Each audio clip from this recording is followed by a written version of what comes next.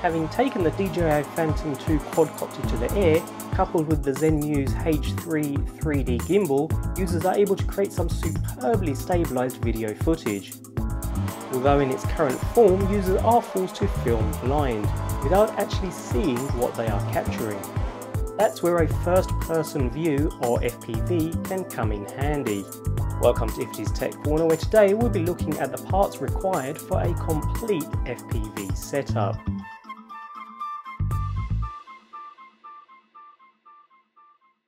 Although I would always personally recommend flyers keep visual contact with their quadcopter for obvious safety reasons, a full FPV setup comes in very handy for users to glance over and ensure they are getting the shot they need. There are several options and a variety of different components for users to choose from when getting their FPV setup complete, although in this video we'll be looking at the most commonly used components, mixing reliability with ease of use and functionality. Some components are compulsory. Users are unable to complete an FPV setup without them, whereas others are optional. Let's take a closer look. Small, lightweight and providing great range, the Immersive RC 5.8 GHz transmitter is probably one of the most commonly used by the drone enthusiast. Inside the package, users receive the transmitter itself, along with power and video cables, and a standard antenna. Configurable through various channels with the tiny switches on the unit itself, the Immersive RC transmitter is very lightweight.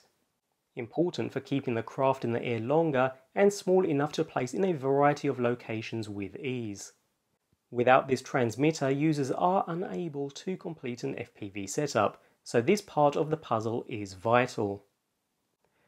The IOSD Mini by DJI is a small yet powerful and incredibly useful component to mix into an FPV setup. Within the package, users receive the IOSD Mini itself, complete with an attached CAN bus connector, another small connection cable, and a user installation guide. The DJI IOSD Mini itself is very small and lightweight, sporting a sleek black finish. A USB connection to one side allows firmware updates, along with a video pass-through connection on the same side. The IOSD Mini will provide information such as battery capacity, height, distance, satellite locks and so on directly into the video feed, which can all be incredibly useful. Note that users do not need to have this unit at all to complete the FPV setup. It's completely optional, although highly recommended. Installing and setting up of the transmitter or the DJI IOSD Mini within the craft itself requires soldering of the included cables and a little know-how of which wires to solder together. Care should be taken throughout the entire process. Those who do not wish to solder and are after a cleaner internal setup have an alternative option in the form of this plug-and-play cable. Available online from firstpersonview.co.uk, it helps provide an incredibly easy and neat installation. No soldering is required by the end user. One end includes a connector which attaches to the Phantom mainboard itself, while the other end incorporates the two connectors required for the power and video feed into the Immersive RC transmitter. In the middle we have a connector to the DJI IOSD Mini. Note that firstpersonview.co.uk also provide a version without the middle connector for those who do not wish to install the IOSD Mini into their setup. A very cheap cable, and although optional, it's very highly recommended since it avoids all that messy soldering altogether. So that's all the components we need on the quadcopter side of things.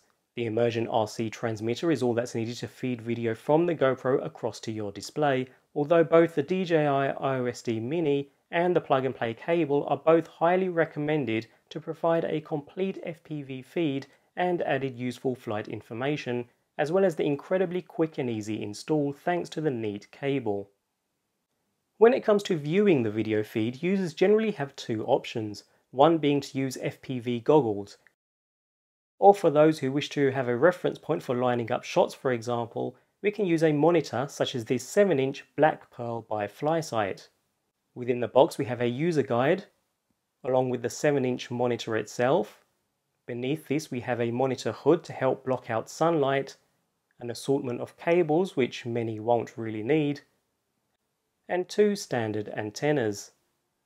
The antennas simply screw into the 2 receivers at the top of the monitor itself in order to collect the video feed, while the hood simply snaps into place to provide a neat overall setup. The bare monitor itself is reasonably thin and lightweight, with 2 built-in receivers across the top, control buttons across the bottom, connectivity and AV ports down one side including a HDMI port, and power options on the opposite side. The rear holds a built-in battery good for just over an hour's use, which is plenty enough to get you through 3 complete flights with your Phantom, ample for most users. A standard tripod thread under the unit is perfect for mounting to a tripod and keeping your hands free to concentrate on the flying. Those after a more portable alternative to mounting their monitor are able to mount the monitor to the actual controller itself with the help of a monitor mount, such as this one from Rave Creative. 3D printed using PLA plastic, the unit is perfectly shaped to fit onto your controller and clip firmly down into place, providing a standard 1/4 inch bolt to now attach the monitor onto. The Rave Creative monitor mount provides a very neat and portable solution to mounting the monitor directly to your controller, while maintaining the default look of the controller by blending in perfectly. Although we now have all components needed for an FPV setup, including some optional additions, it's a good idea to upgrade the standard stem antennas to a set that will provide both longer range as well as added clarity to the video feed, which is why I have opted for the SpiroNet circular polarized antennas by Immersive RC. These incorporate a cloverleaf pattern within an encased plastic shell for that added protection and should help with clearer image at further distances. Users will require a male and a female set, otherwise referred to as SMA and RP SMA connections, one to fit onto the Immersive RC transmitter, and one for the receiver. Again, an optional component, but certainly recommended.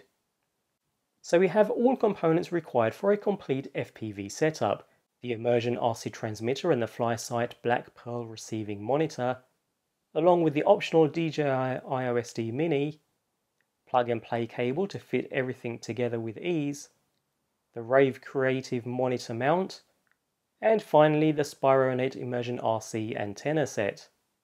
I'll leave links to where you can purchase all these items in the description box below. The next step is bolting these all together. Join me in the next video where we'll go through the steps of installing all components, keeping the entire setup as neat and tidy as possible, and we go on to test the entire FPV experience.